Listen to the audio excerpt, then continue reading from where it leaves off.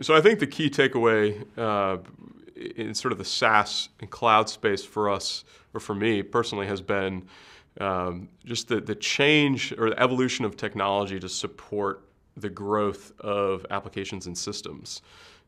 10 years ago, 5 years ago even, the ability to scale a business just wasn't the same, or the way that you'd scale a business just has changed dramatically over the years. And I think one of the things that we see every day is when our partners, our customers are building their applications, especially if they're a relatively new organization or company, capacity planning is something that is much easier now, right? Before you had to allocate a number of servers and box physical machines generally to support your intended or desired user load.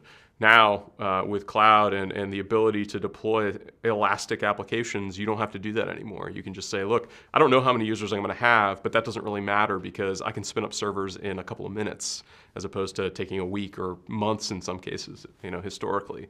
So I think that, the ability to leverage the new developments in technology to support growing a business has just changed dramatically over the last few years.